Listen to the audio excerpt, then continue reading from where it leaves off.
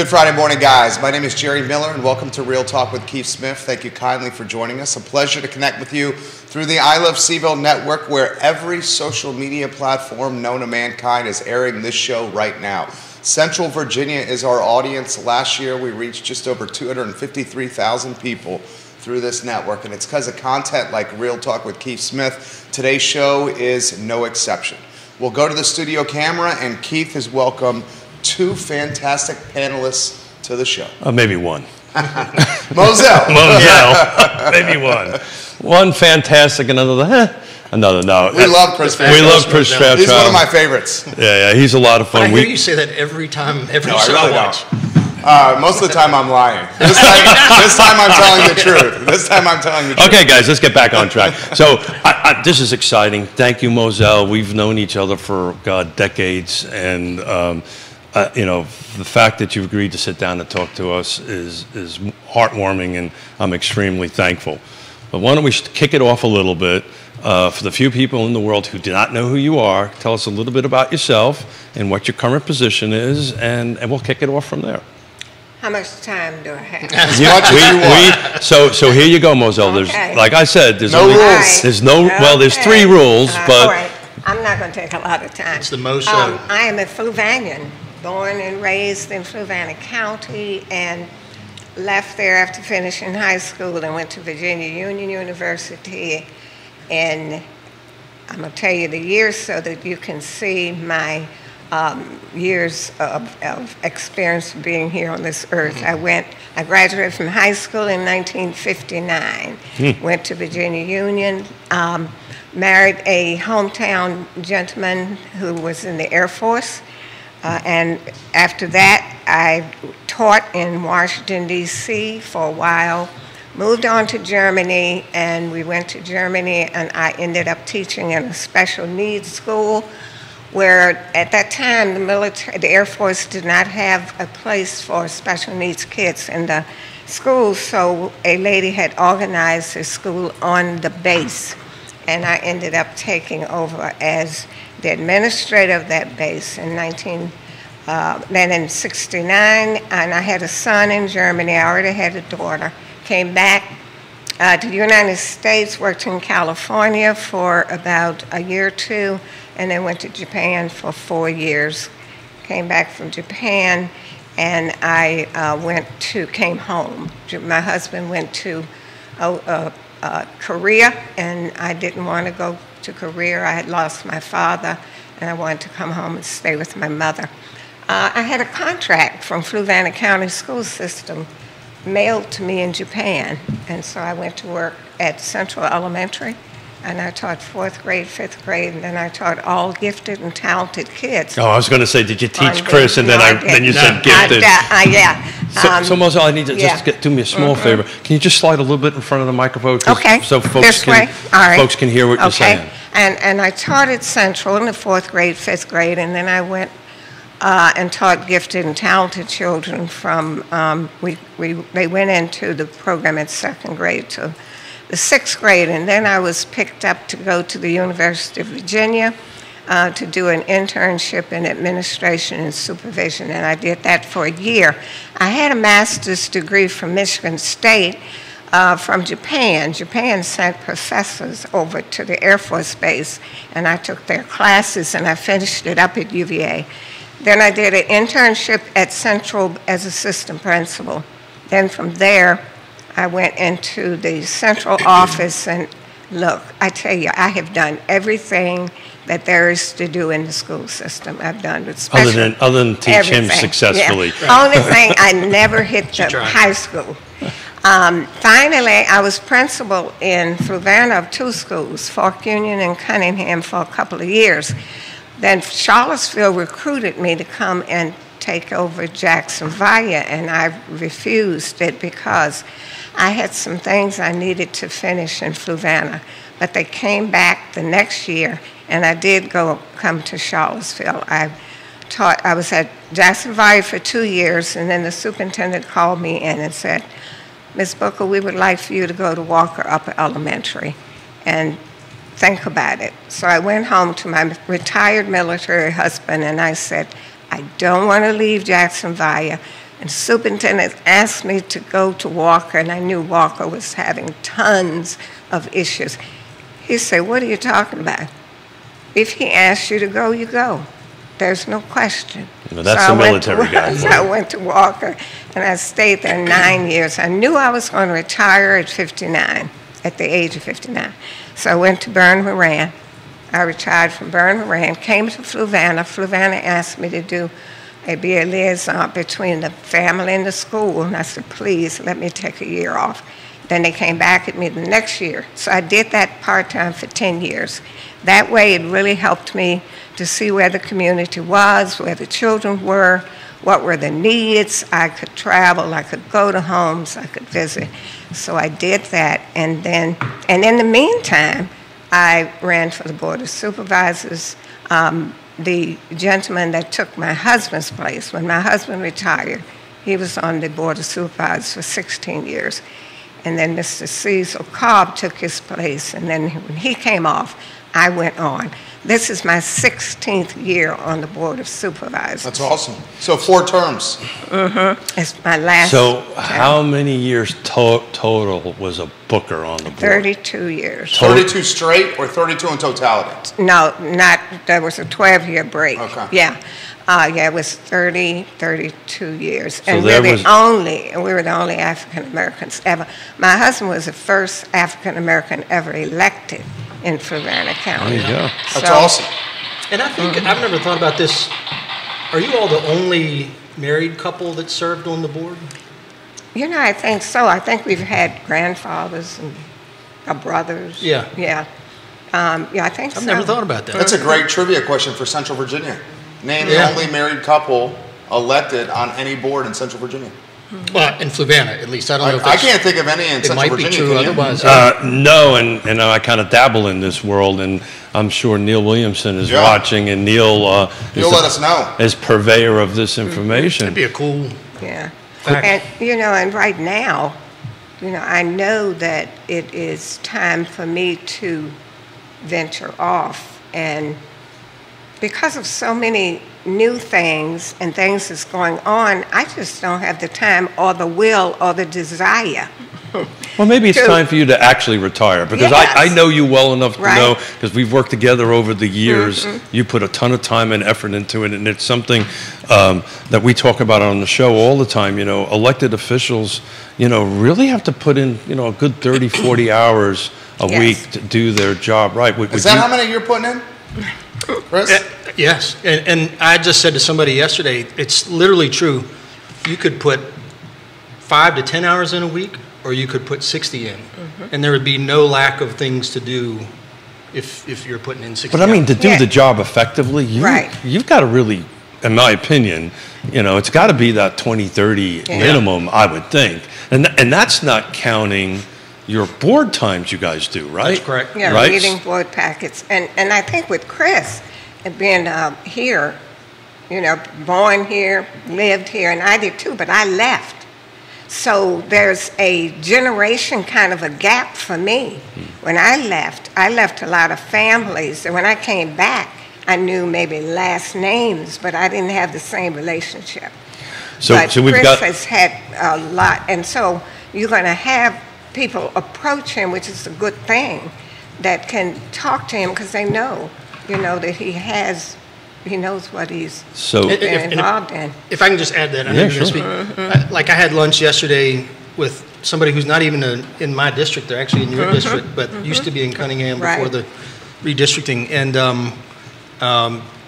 he's a farmer, and he had questions about taxes and so on. And so we had lunch, and through that I learned, certain questions about penalties and back taxes, blah, blah, blah. And so, I love that stuff. And I don't know where I was yesterday, and all of a sudden, I looked at the fields in the Falk unit. We have some beautiful cows. Have you seen those over in Cares Brook? All up through, it's one, and I live in the area where Tap Scott has his property. And his fields, when he plants his corn and his soybeans and things like that, it's simple. It's beautiful.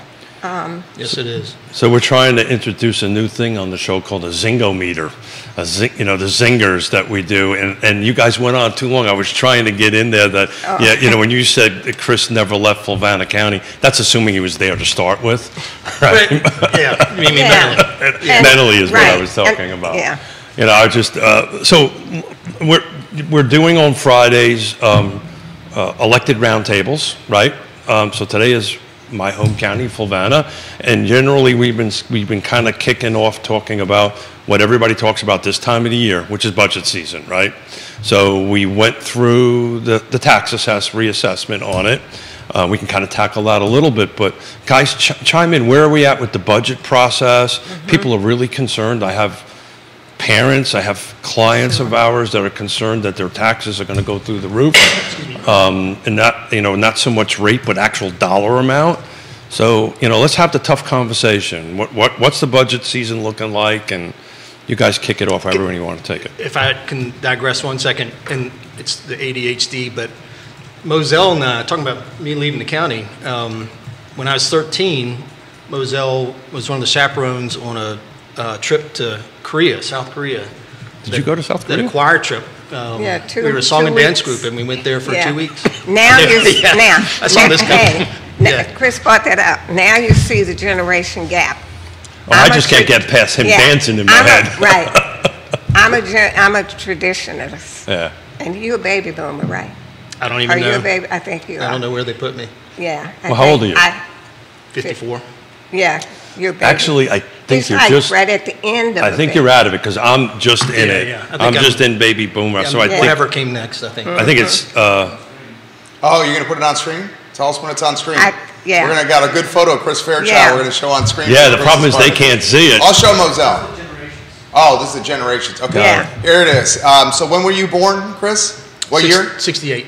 68. He's Gen X. You're Gen, I thought you were Gen X. He's Gen X. Yeah. Boomers go 46 to 64. Right.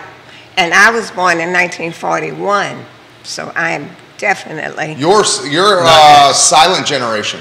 That's what it's called. There ain't nothing silent about you. So that's what it's called. Look at that graph. Yeah. Yes. So it goes, boomers start at 46, 1946. Right. And then we have a father that's watching a screen here who's been in Charlottesville since for 60 years. He says he remembers you from your time at Walker when his kids were there. Oh, wow. Multiple parents have put on the feed, they remember you from Walker. Wonderful. Hard to forget. Wonderful. That's good to know. You got a great reputation in this community. I loved Walker Up Elementary. And now I sit on boards with my students, and they still think I'm their principal. Really? How does that go? Tell us about that. Yeah, they just kind of. Well, she carries a heavy gavel. Let's just say that. What do you think of public schools today? Oh, you want to talk to me? Sure. Yeah, you're the expert. There's a lot of turmoil, and I have a daughter who started teaching here at Greenbrier for 11 years from JMU, and got married and went to Williamsburg, retired after 36 years. Last year, taught kindergarten for 35 years, ran for the school board in Williamsburg. So she's on the school board at Williamsburg. That's awesome. So everywhere, when I also meet with the high school principal. I'm the education chair for the NAACP, and we support the schools and to work with families to try to get messages out on things that's going on. And we met with them last week. There's a lot of unrest in the school system since the COVID. There are a lot of behavioral issues. Kids, especially at the high school, is vaping in the bathroom. I think it's a big issue, not only in Fluvanna, but everywhere. Yeah. So we've got to really put a great deal of effort, and we need more and more staff. Right now, we need behavioral specialists in schools with kids as young as kindergarten. So schools have got to re-evaluate and go about things differently than when I came along. Yeah, we had problems and so forth, but I could take a child home. I could go into the home. I could talk to the parent. They could work with me. And now sometimes that doesn't happen because parents have so many other things on their plate. But that skill and talent that you just talked about, and Chris, jump in here, you brought that to the board, right? This is, by the way, your second rodeo as a chairperson, right? Yes. You were a chairperson prior to. 2 years.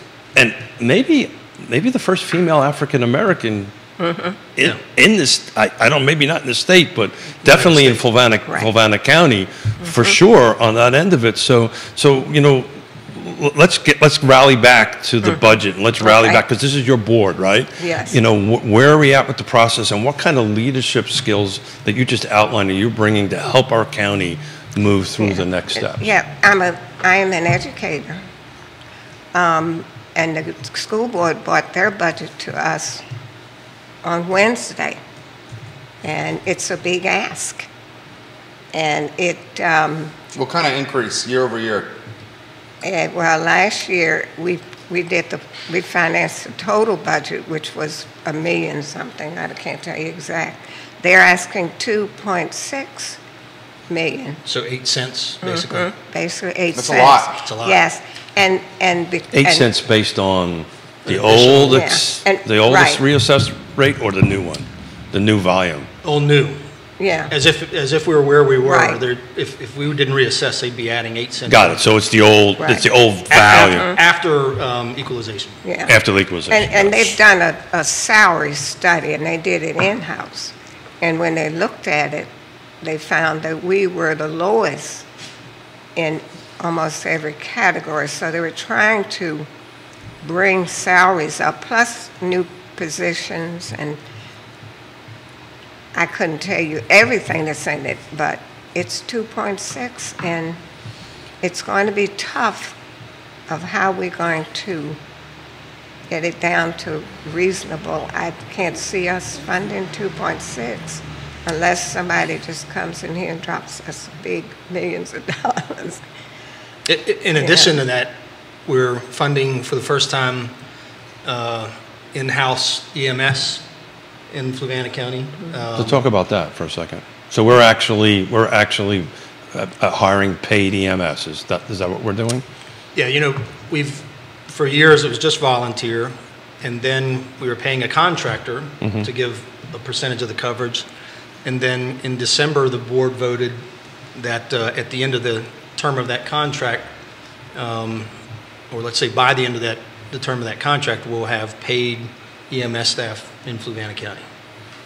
And on top of that, there are it is in the works and could be somewhat at a similar time coming on that of bringing on paid fire. But, you know, just like we're all struggling to get employees, they're struggling to get volunteers. And it just comes down to a point where, you know, government, in my mind, has one responsibility first and foremost, and that's public safety. And so, you know, we're going to... It sounds like it's going to be hard to equalize this year. It will not be equalized this year. Yeah. That I can see. It's going to take a whole lot of cutting in other places, yeah. To equalize. So the folks who are watching that may not know or understand the term equalization, somebody jump in and say, what does that actually mean? What does that mean to me as a Fluvanna citizen, equalization, to my tax that I pay? Yeah, well, we did a reassessment, and you get your reassessment, and people's reassessment went up. And so if it went up 10 or 13%, and then you try to equal that out, and I think ours was, what, 77 point something. And we were 87 last year. Right. So if we were to hit equalization, the amount of money I pay each year cash out would be approximately the same if we hit equalization. Yeah. That sound about right? Right. Yeah. So the concept is if the values go up, the tax rate goes down. And so they go down to a level that, not necessarily per person, but to the county's total revenue, it equalizes what the county is bringing in revenue. That's, though, just a baseline, because then the government, as we're in now, we equalize, and then we could raise or lower taxes. So, but that based on the budget, though, right? Because if the budget starts going up, Or it goes down. Yeah. And the budget that Eric gave us was 81. Yeah. It So was Eric Dahl is the at- county at- administrator? I'm sorry, yeah, Eric Dahl. The budget that he put was 81, and the last budget season, it was 88.5, right? 87. It was 87. 87. Yeah. So we're working with that, and we don't put the school budget in to the last minute. That's, if we could get the school budget, I don't know if we ever can. As long as I've been there, the school budget was always wedged in, and then at the end, we saw what we could do. I remember times when I was, in the early part, when I was supervisor, we would go to the fund balance and get $600,000 and finish the budget out or help the school out. I don't think we've ever done that, but maybe recently. So you're saying you would take, you have excess in the Yeah. in the balance, you would use it to go do that. Yeah. But while we're on the schools, and I don't know the exact percentage of it, but a large percentage of the school budget is not funded by local tax dollars. Is that Right, correct? it's state. It's mostly funded by the State and a little bit from the federal, not a whole lot. So what is your largest line item in your budget? Is it the schools? Schools. Yes. And then the second largest? Staff? Yeah. And government. Employees, people? I believe so. Yes. So we get on this show quite a bit. Folks are concerned, right? I'll Yes. paint the picture of my parents, right? You know, they're retirees, retired New York City firemen, on a fixed income based on the late 80s is when he retired on that end of it. And between taxes, the cash that they're paying going out, and cost of living and all that stuff, you know, there's serious, we're blessed. There's consideration of them come and live with us because they can't afford where they're at. I mean, they're running out. They're out. You know, the conversation that we always have. I'm outliving my money, right? Understand. On that end of it. So how can we help folks like that in tax season wise? Excuse me, budget season. You know, we do have help for people who Tax relief. tax relief. The problem with that, and that Mozell, and I don't mean to Commissioner push back. Revenue does that, Yeah, but that- it doesn't hit your parents. Yes, but the thing is they have too much asset, right? So once you factor, I think it's $150,000. I may be wrong. Yeah, I may be think mixing that my may be a little too jurisdictions high, yeah. up, but their home is worth more than that, which automatically kicks them out, right? Yes. They're of a certain age, right? But their asset value kicks them out, and I've often wondered why we have not either retooled that so we can help the ones that need it. Right. Now, I think that has been changed, and the criteria was changed a little bit, and that's up to our Commissioner Revenue to do that. And we can tell exactly how much that we are doing the rebatement for. Got it. How much money is into that. Economic development is the answer for us in order to get more tax money into the Economic county. development, you mean attracting new businesses to Yes. drive incremental revenue? Yes, Yeah. yes, that is. How's the county responding to that? Do folks want that kind of development? Well, I think that what we did was we have a development in every district. In my district, Fork Union, we have an area, Kent Store, Palmyra. But the main one is Lake Monticello, you should say Zion's Crossroad. Zion's Crossroad really Zion's should. Crossroad. And so Lake Monticello is, the housing residential is just booming. And a lot of people are concerned. So let's talk about that. So we've got a couple slides in front of us.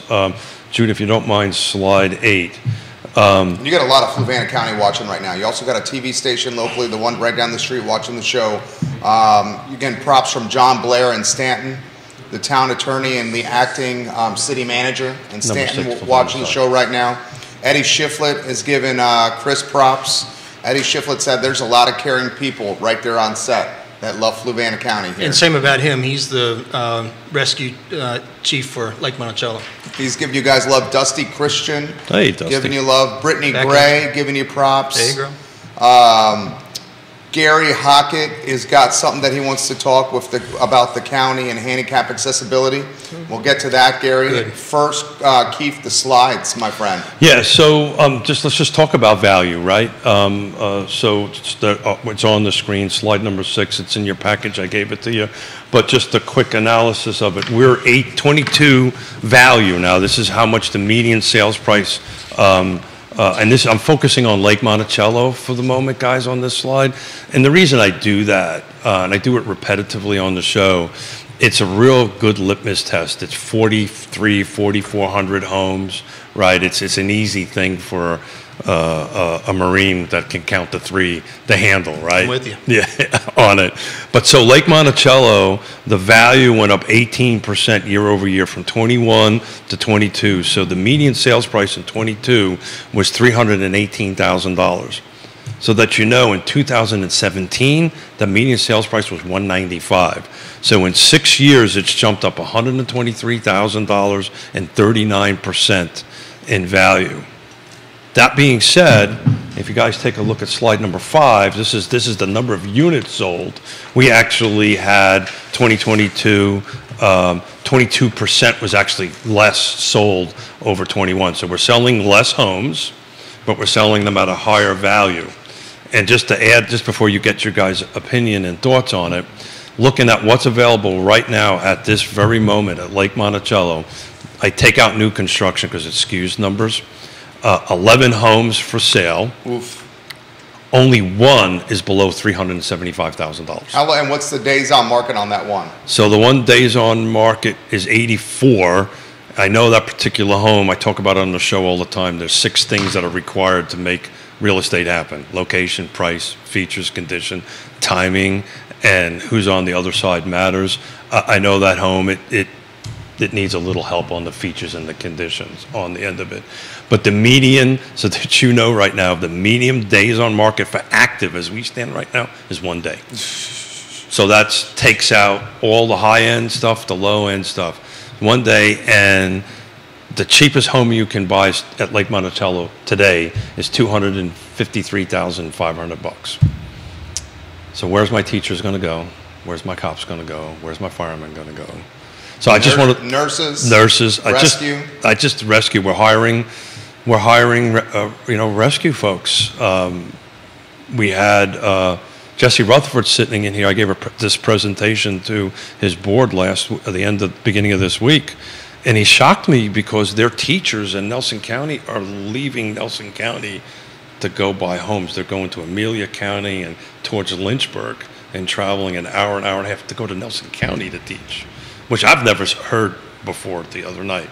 So I get it, but where are these firemen or rescue folks going to live? Because they're not going to make enough money to buy a $375,000 house. Well, reality is plenty of teachers, people who do those jobs in other municipalities do live in Fluvanna County. So we don't have to be completely hypothetical about it. They're there, and because they're like working in Charlottesville, making double the salary, right? And not necessarily. No. We reviewed what others make, EMS and fire. When we went into that, it's not necessarily that much of a wage difference. My point is, people who are making similar incomes are already living in Fluvanna County successfully. I think it's $46,500, and I'm not saying this is good money for what they do, but I think it's $46,500 that a new deputy comes on in Fluvanna County. It just seems like there's no time ago at all that it was something like $33,000. A new teacher is, I think, somewhere around $50,000. But I get phone. It's not great money, but there are people living there. There are people renting. There are people that, if the median is that means there are homes that are less. I certainly lived a substantial part of my life in homes that were less than the median and with a less than median income. So Lake Monticello, what's available ranges from $254,000 to $865,000. You got a Fluvanna teacher watching now, Keith Brown. So Keith Brown says, I'm stuck in my small home because of the cost to buy a newer home that's large enough for my family. Teacher salaries do not allow us to buy new homes. He's a Fluvanna teacher. And 80% of the teachers are Fluvannian. That's a high percentage. I hear him. I'm hearing what he's saying. So we say people want to be here, their families here, they were raised, some of them, but they do want to progress. They do want to, they're in their first home, they want to get a larger home. I hear him.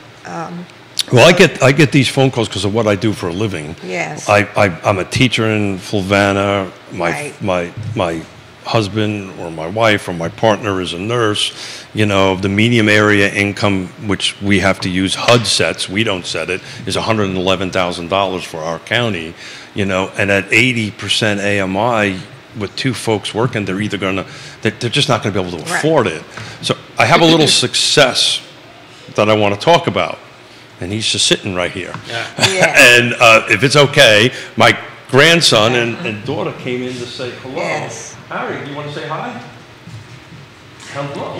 Hey there. Hello. We're just hanging out talking. Oh. We're just talking about you. With that nice smile. Say hello to that. Say hello to that. Are you 4? Okay. You're 4? How old are you?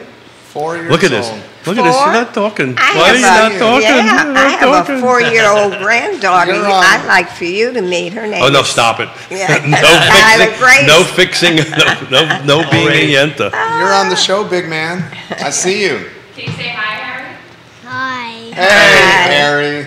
What's your name? Harry Tyson. Harry Like Tyson. Pop Dad's name? Yeah, Harry Keith, right? Oh, you got child? Great. So I need you. We're going to finish the conversation. I need you to give me a kiss on my cheek. Give me a kiss. Tell me you love me. Oh, that's good. Tell me you love He me. won't talk, but he kisses Keith. Wait, let's do it to the mustache. Stay away from him. Look at me. Look at me. Stay away from him. We'll talk. We'll talk. All right. I love you, sweetheart. Have a good day. Say bye, Pop Dad. Hi, Harry. Goodbye.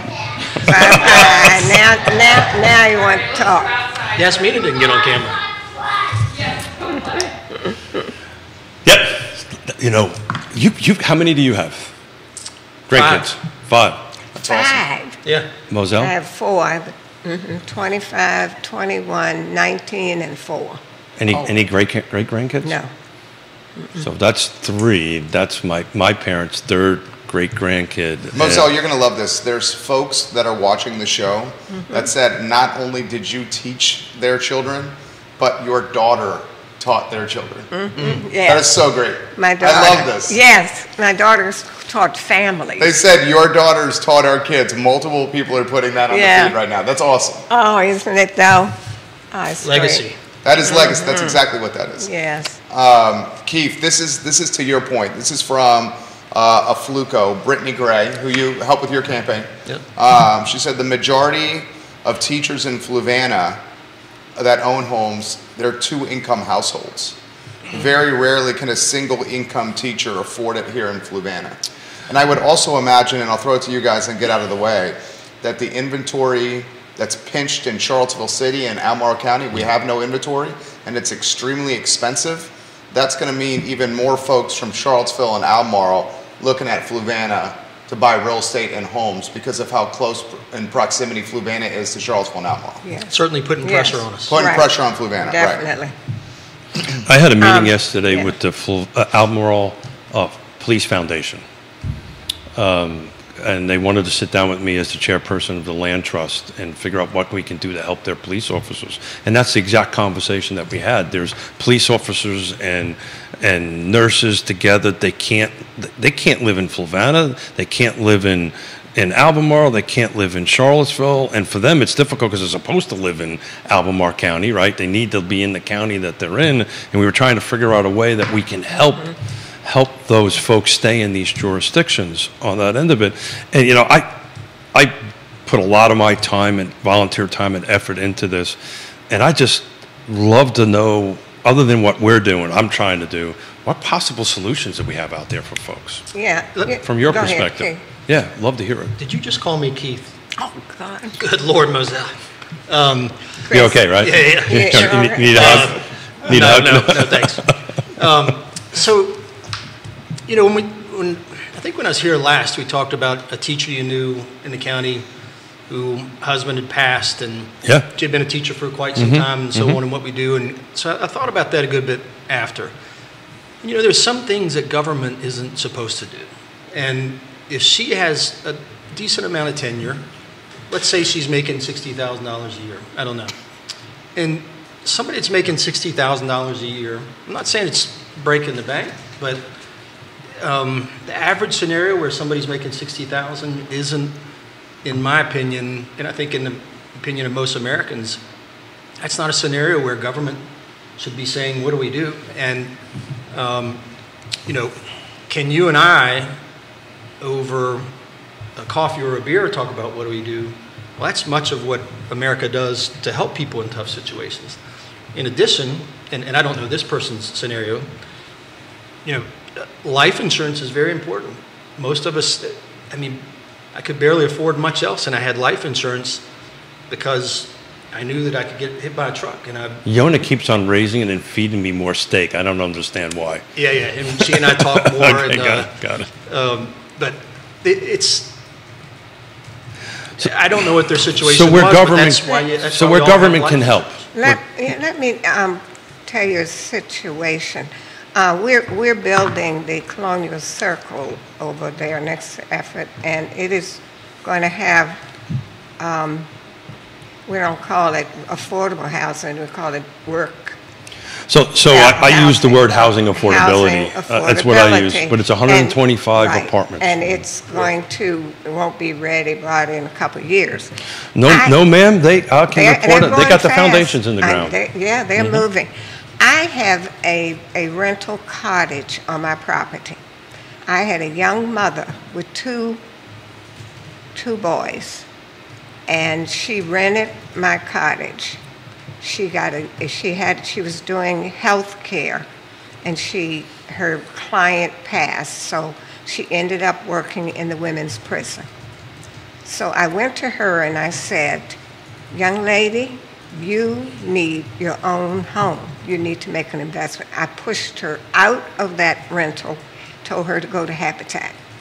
She went to Habitat because I knew Habitat was going to put her in the right place. They were going to get her credit score up. They were going to get her out of debt if she was in debt. They were going to save money for her to do her closing costs, and eventually she would have a home. Mm-hmm. And she moved into, and Fluvanna Louisa built her a home. I'm on that board. And I said, I've got a young lady. I need her to make some progress. So they built her a home. It's a small home. You know how Habitat homes are, but it's 3 bedrooms and nice. It's over there in Houchin's place. Mm-hmm. So she went in there, and now she's a homeowner. She's paying her mortgage, and now she can get to a position. She want to get a larger home. That's starter. But when we put them in these apartments, we need to be building some way that they can leave these apartments and have their own home. That I don't know how we can do. But is that the role of government, though? Just throwing for the sake of a talk show? Not in my opinion. No, I'm not talking. I'm not talking about government. I'm talking about her own self-effort. I don't know whether she's getting any help. Is it government? Because Louisa and Fluvanna built her a house affordable. Sure. Is that government? Yes. It's government, but that's what they are doing.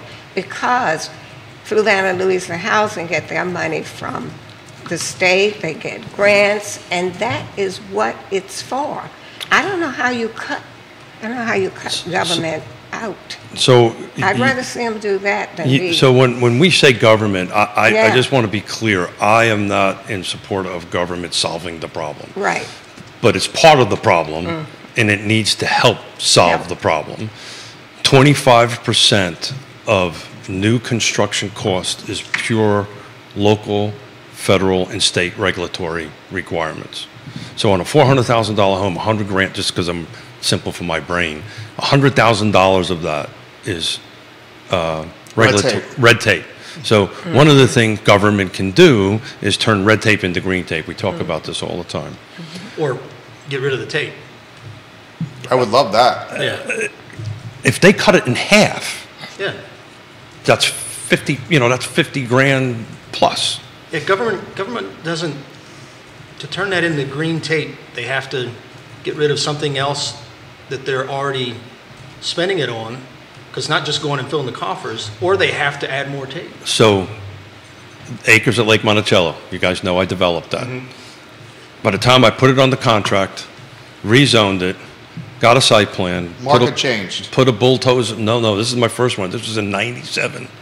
When I put a bulldozer on the job site, it took me 6 months. Colonial Circle, I helped that client to go through that. It took 6 years. You're a business guy. What does that cost? A ton of money. Yeah.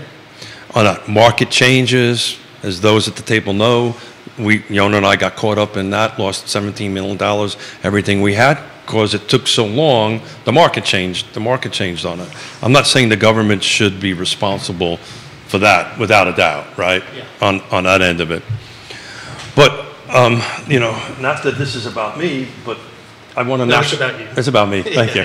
I won a national award, right? Because I work around the country trying to help this situation. So I'm going to get on my soapbox a little bit. So there's a thing called the Regional Housing Partnership, which we're going to give a presentation to your board soon. And it's built on what I call the 4 pillars of healthy housing system, or of housing affordability.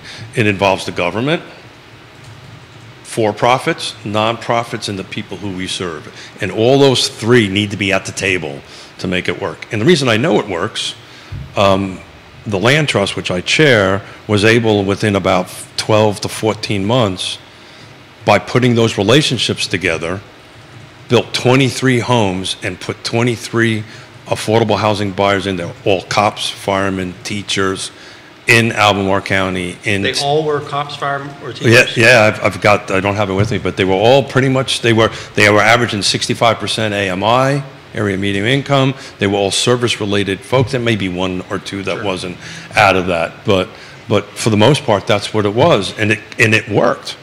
So to your comment about the government, Albemarle County only did 2 things for us. They gave us $625,000, which I turned into $8 million. So our return on their investment was huge. And they cut their red tape down. They said, okay, we're going to help you facilitate this, instead of putting up roadblocks and all this stuff. And we were able to do that in about 12 to 14 months. And oh, by the way, so that you know, that $625,000 will give forever, because that $625,000 we retain ownership of the land will constantly give to other affordable housing buyers. So government is part of the problem. Government needs to help. It is not the solution. So, well, one, we can't have these conversations without mentioning COVID happened. So all the world went crazy. Every financial aspect went crazy during COVID.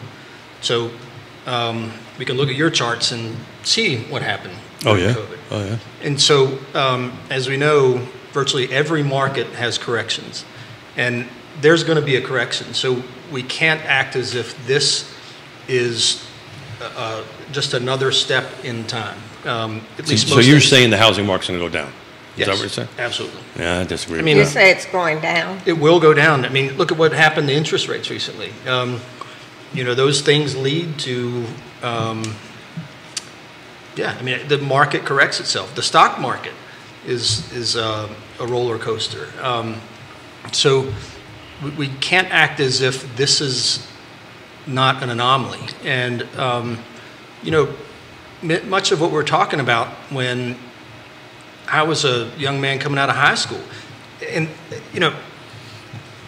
now the median income in Fluvanna County is $20-some an hour if you break it down hourly. So I remember coming out of high school here, and then a guy was making $7 an hour at that was big money. It was then Virginia Power. I was like, wow. And then I heard that a supervisor was making 18 grand, and he's about to retire. He'd spent his whole life to get to 18 grand. I was thinking, good Lord, what do you do with that kind of money? And, yeah, it was a long time ago, but we've more than tripled what that guy was making working as a lineman at Dominion. And we're making in Fluvanna County an average income that's more than triple minimum wage. And so there's always been so much of this that's true. And certain people make decisions in their life of what their career is going to be and what they choose as their priorities. And God bless people who make all different decisions. And, be it on Long Island or Fluvanna or Los Angeles, there's firefighters, teachers, carpenters making or living in, 3-bedroom homes that are 1,300 square feet. 950 square feet, 5 kids. Been there, done that. Yeah, that's what you were raised in. Been called 1,000 square feet. Been there, done that. 5 kids. Dad was working 3 jobs. Mom was working on the side. Yeah. I got sent to go work out in high school to make money for the family. I get all that. But I know people who came out of high school and went into Dominion, Vepco plant, and right now a lot of them are very well off because they took advantage of the investment that Dominion offered them. And they were probably making $7 and some throwing coal in the thing, but a lot of them took advantage of investing, and they're doing very well today. Mm-hmm. I could, and you absolutely know I love you with all my heart and soul. You could not be more wrong about prices going backwards on houses. We've discussed this on here before. You guys agree to disagree. We're going to agree to disagree. We're going to agree to disagree on that. We do have some folks putting in the feed that the inventory is so tight that they don't see the prices going down. But to Chris's point, we've seen corrections in every market. And the housing market, to Chris's point, has been on fire for a very long period of time. I've got a 21-year running sheet for our county, right? That is the year-over-year average is 5.5% increase. It includes a time of great unpleasantness, which I know all too well. You know all too well. You helped me through it, emotionally through it. We weren't running together. I don't know what I would have done. So I love you for it. Back at you. But it's going to, if you hang on long enough, it'll appreciate over time. But if we get back to the budget. Yeah, I'm sorry. Sorry, Mozell. Sorry, Madam Chairperson, excuse me. We have a budget. We meet every Wednesday. So we will be meeting at 5:30 on the 22nd in the Morris Room. And how long do those meetings take? We usually, do we have a time limit? I don't know what the time limit is. The budget part is typically somewhere around an hour and a half to 2 hours, depending on if we have to go to closed session. Just like with the schools, that was a big meaty subject, $22 million or whatever. Mm-hmm. So even that that was 5 to something like 6:45 or so. And it just depends on how many stakeholders you have in front of you. Can people join via Zoom for your meetings? Yes. Yes. Great, thank you.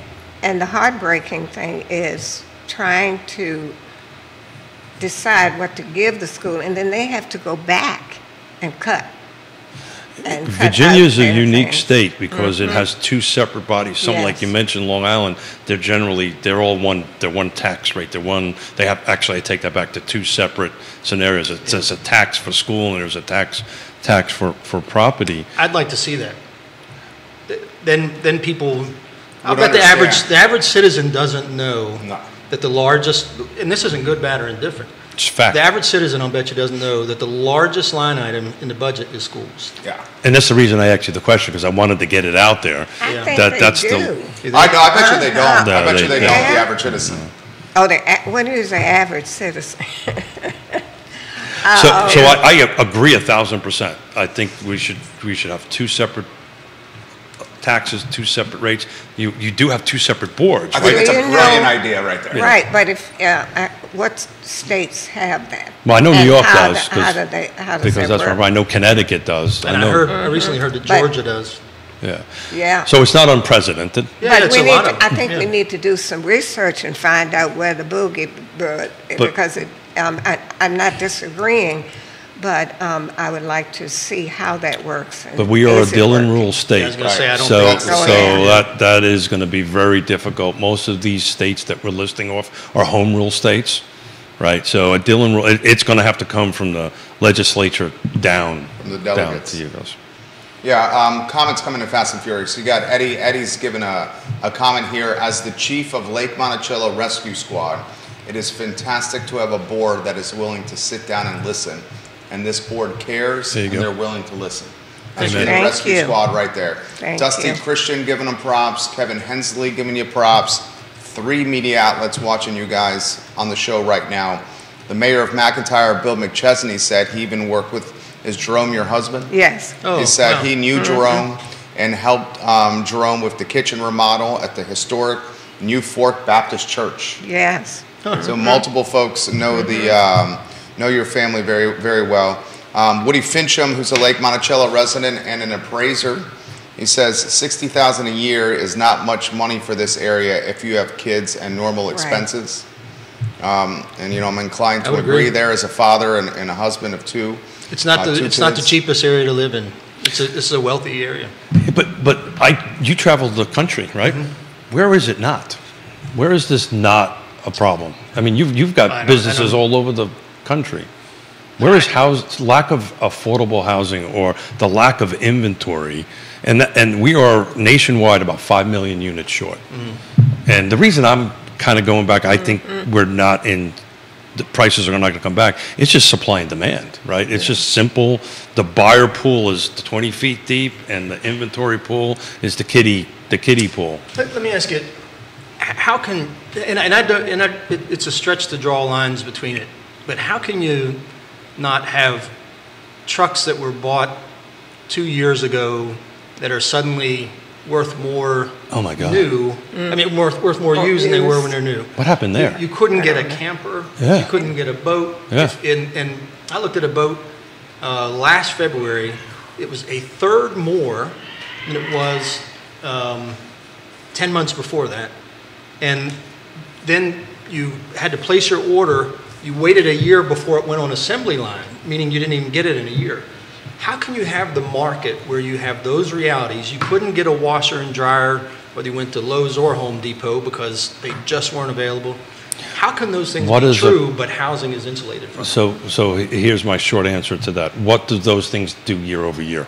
What do you do on your taxes with trucks and stuff like that every year?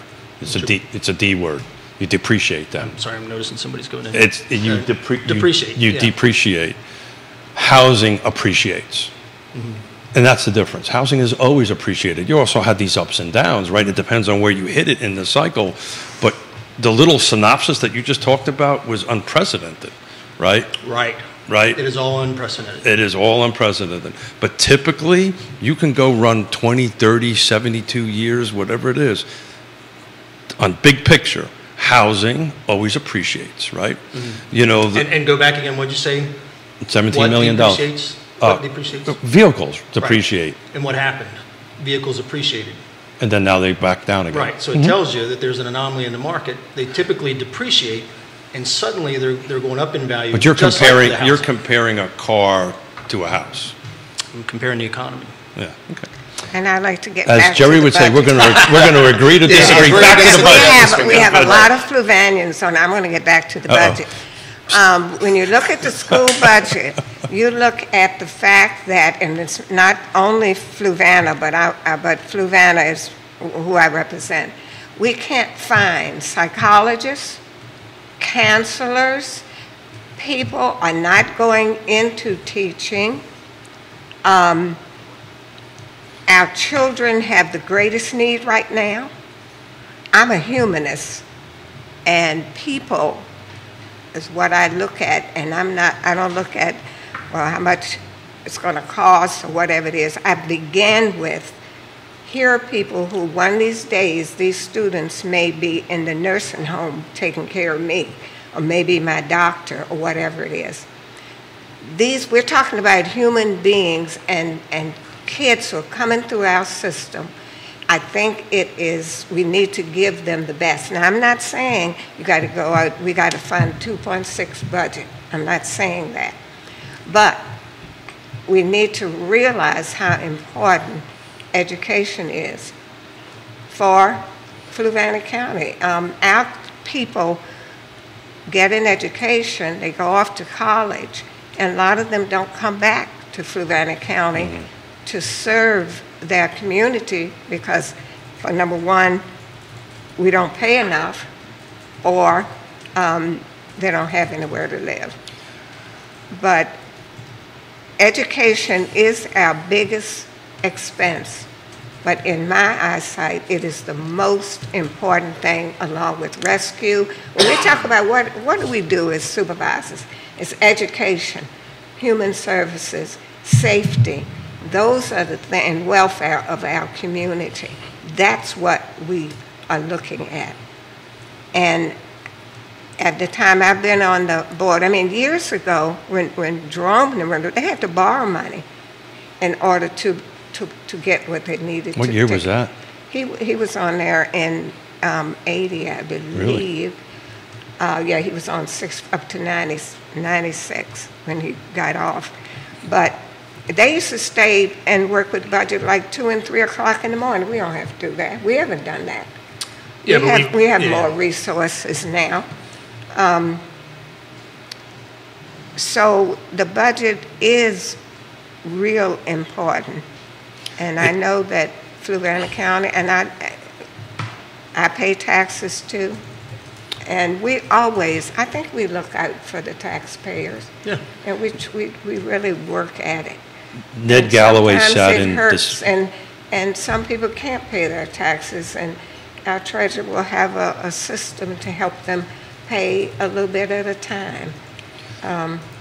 So Ned Galloway, Albemarle County Board of Supervisors, I think at the time he was the chairperson on that, sat here, and I've said it numerous times, if you really want to know how somebody's going to vote in the rest of the year, watch them during budget season. Budget season is the most important time of the year for boards and councils. You should follow Neil Williamson and Sean Tubbs. They're doing great work on that stuff. But if you can attend and watch these meetings, and you will tell how your county is going to run from that point forward, because the decisions that your board makes on how to allocate money is going to pretty much telegraph how you guys are going to run. I see that, while I'd also say it could be very different. So I always say about local government, I served 1 year, 2011, on the Board of Supervisors. We redistricted. It was my seat that went away. And as soon as I was off that seat, I kind of coined a saying, we'll never vote on abortion in Fluvanna. And my point was, it's not so much, most of the year it's not so much Democrat or Republican. Most of what you're dealing with is, I mean, you can go to the Democratic Party meeting or the Republican Party meeting, you can get just as many people who say, I'm concerned about how much residential growth we're having, or whatever, on the other side of that, whatever. And so my point is, yes, that's true. Budget time is a little, maybe sometimes you can see a fiscal mentality come out a little more. The rest of the year is really not very conservative or liberal, I'd say. I've said this more than once. I've always thought local politics should be devoid of party. I think, because you guys really don't function that way. And oh, by the way, all politics is local. Yeah. Local politics is what matters, why we talk about it so much. At least I do. I talk about it so much on that. And, one of the things I'm passionate about what I do for a living, and do this 3 times a week with Jerry across the sea from me, because we get to help somebody with one of the 3 essentials that is required for a trip around the earth: food, clothing, and shelter, right? You need one of those. You need to have all those 3 things to really have a successful trip around the earth. So, for the sake of a talk show, I'm kind of pushing a little bit on that a little bit, but I honestly trip around the sun. Yeah, that's what I meant to say. So, thank you for keeping me straight. And he knew it too. I think we all knew it. I was like, what is he saying here? What is he saying? Years ago, when the school budget was up, parents and the community came out to talk to us. They came to listen. Of course, now some of them listen on Zoom and etc. But they would come and make comment. I don't remember in the last few years that we have had people to come forward and help us make those decisions and kind of understand the challenge that we have. And I would love to see more people coming out. And what time online. is your typical meetings that you do Now, that? this one is 5:30 in the Morris Room. Yeah, so... I know 7 o'clock is, do we talk about it at 7? We typically do it early, and then we go to early. closed session and then deal with local matters Right. such as developments. You're or right. whatever Maybe at we 7. need to do it So the at average a time. parent... They're not, yeah, they got to They're come trying to home, get dinner, get the the- kids you know, to the bed. two- But it's Yeah. it's also hard because, for example, Wednesday night, a very big item for a community in Fluvanna was a commercial, an industrial business coming in, and those people also, after 7 o'clock, want to be there to have a voice to Sure. listen to it of what's going on Zoom. I'm not sure that we can find it, and that section of the meeting went to 12:15. 12:15 in the morning. Yeah. So.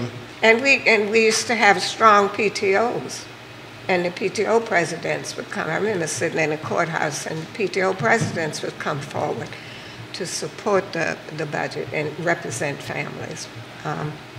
Well, I understand very well the amount of time and energy it takes it takes board members to do this. So on a personal level, I just want to say thank you as a Fluvannian with a funny accent. I want to say thank you because I know how much time and energy it takes to represent us. And Well, thank you, and genuinely thank you for electing me because I love it. I mean, it has some. oh, you not think I everything's- voted for you, huh? No, I didn't. That was to the microphone. Yeah.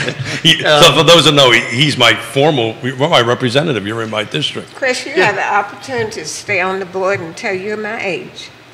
I don't know if I'll stay on it till 2026. I enjoy it.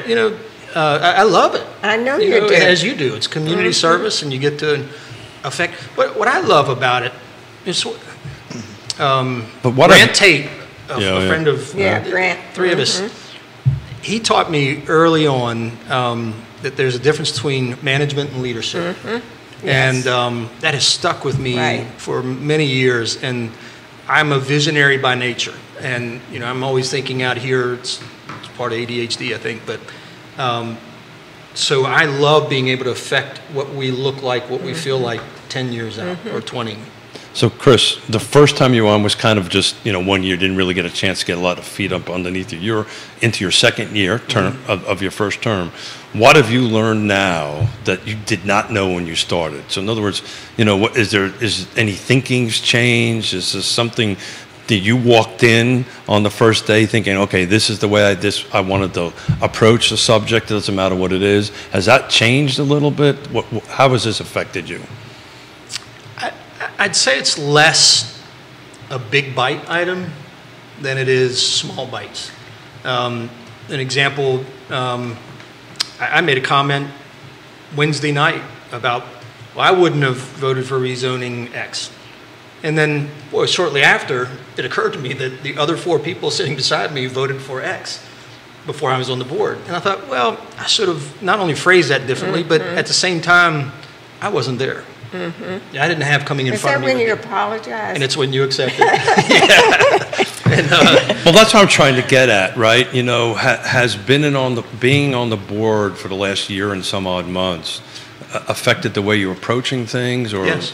In Mozell, just to give another great example of her leadership, in the first meeting, Mozell said, Chris, I'm on CPMT, Community Policy Management Team. And that fits so much into my background and so on. And she knows that years ago I was on that committee. And although she wanted to stay on it, Mozell, gave the olive branch or something and said, hey, but if you'd like to, because the first meeting's when you assign which committees and so on. She said, but if you'd like to have it, then I'll step down. And as God is my witness, as small of a thing as that seems like, that was monumental to me. And it was a tone setter. So even that first meeting, I started learning. Thank you for sharing, because I was trying to get you to say that to get out and talk about that. And so, you know, your mindset has maybe changed a little bit from day one, and you're a very inclusive guy anyway. I know you well enough to say that, but the fact that you said that publicly is speaks to your character. And I appreciate that he's a Gen Y. X, no, he's an X. He's an X. Already, I forget. Okay, I would go back home and study that. You're going to go home and get a tattoo in the back of your head with a big X. I appreciate the fact that he digs, he vets things. And yeah, she recently told me that's my criticism. Criticism? We need to vet this. Yeah. So that's, should a supervisor vote their district or vote their county? Yes. All the above? Is the supervisor? You mean what are they considering when they vote? Is the supervisor more responsible to voters in their respective districts or voters in the county in totality? I tried to, and it ended up. I heard the other night when we voted again on this industrial business that said the person said they didn't get a response from the board, whether it's in my district or somebody else's. I tend to try to communicate and. County. And again, yesterday the lunch that I had was with somebody who's not in my district. It's county. It's county. Here's a good example. I was at a planning oriented thing last night in the county, and our planning director was showing how traffic comes in on 619 Slaughtersford Road into Route 53 in the morning and then goes back to that in the evening, and it's going to end up needing probably a roundabout. Well, that's over near Lake Monticello. Most people don't realize that in Fork Union, a mass of that traffic is coming from the Fork Union area, that far corner of the county, with this being right in the center, because it's quicker to take the back roads, get to 53 and go to work in Charlottesville than it is 15 to 64. The reason I say that is that it's all linked. It's all one. That roundabout puts 16,000 cars a day through. That roundabout. You're saying up at Colonial. Up at Colonial Circle, all the way after Baptist, on the intersection of 618 and 53. And so if you have development in Fork Union, good, bad, or indifferent, it's going to affect people driving to work from Lake Monticello in the morning. Yeah. Or the people that can't afford to live in Charlottesville come out to Lake Monticello. That's also going to increase that. Or the people that live in Keswick, like yours truly, seeing all that traffic coming down right in front of my neighborhood. From our county. Yeah. Yes. I would argue that most of the traffic on my neck of the woods of Albemarle County, which is right next to y'all's county, is Fluvannians coming into town. And it's going to be more. There's going to be more, right? Oh, yeah. And I'm trying to affect that. So, are you trying to diminish it, the traffic? Yes. Well, you can never diminish it. I'm trying to diminish the growth of it. Manage the growth strategically. Yes, correct. Yeah. Thank you. Yeah. So, Mozell, 16 years on the board, from day one to now.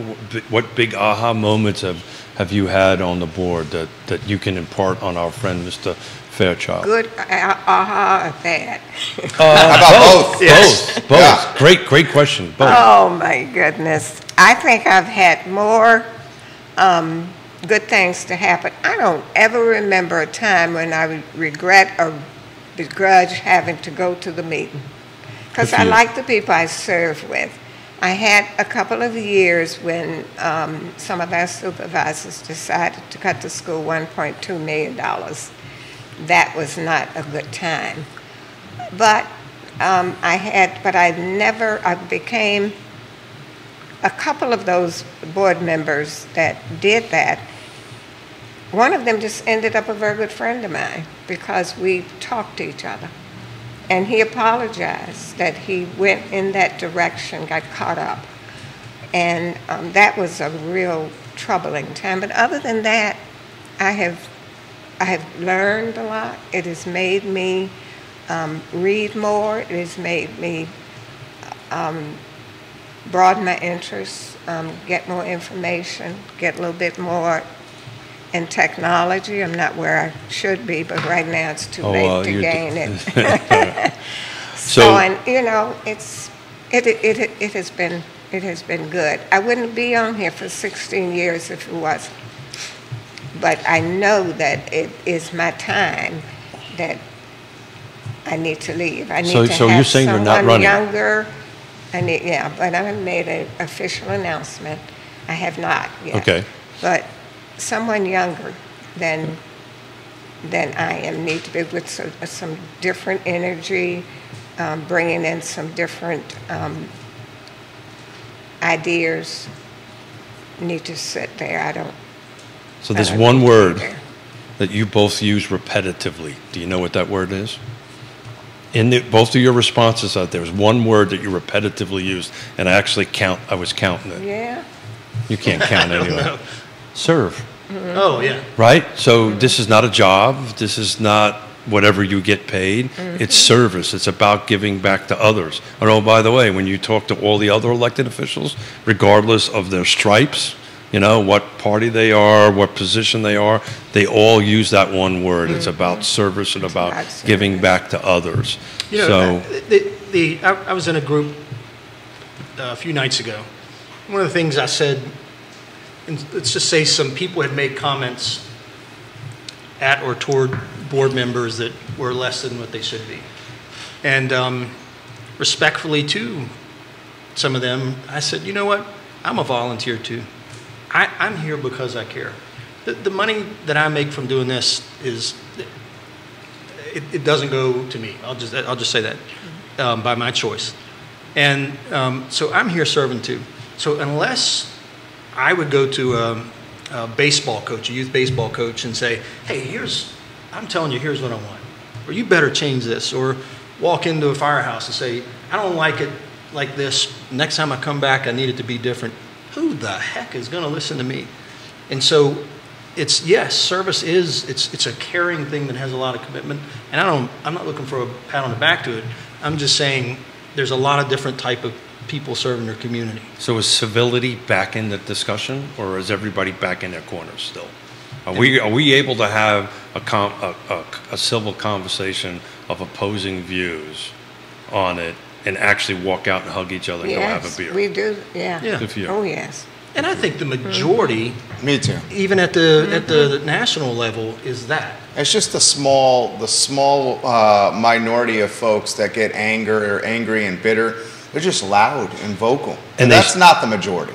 No. Without a doubt, and that's why what we do here in this long format, I think, is so important.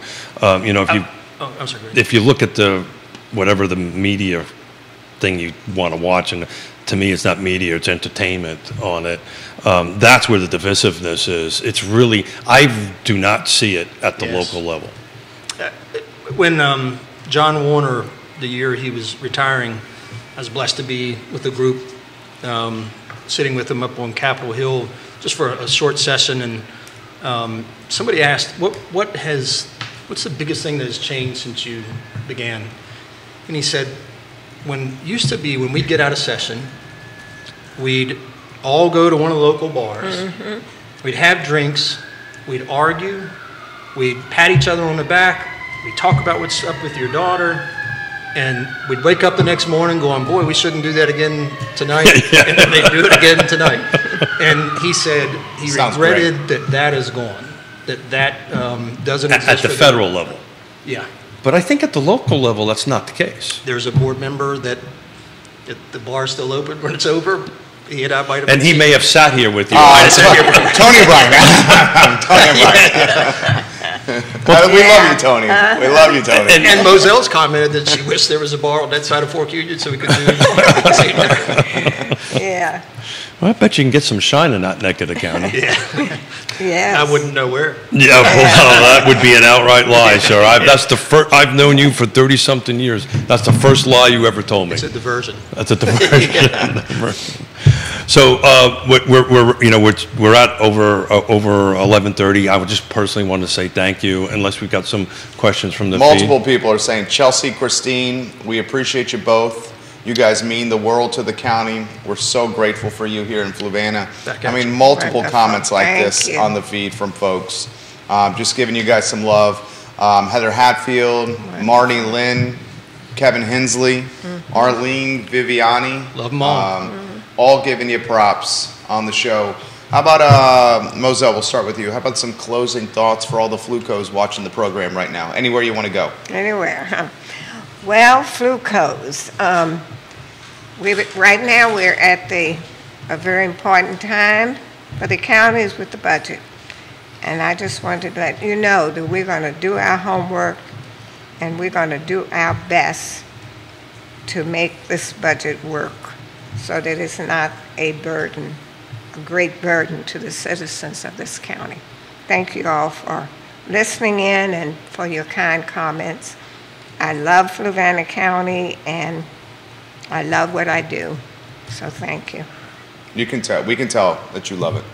Absolutely. Bobby Hensley, giving you guys some props and some love. Chris Fairchild, show is yours, sir. The first thing I'm going to say, you'll remember that I didn't talk this nice to Tony, so I'm not being fake about it.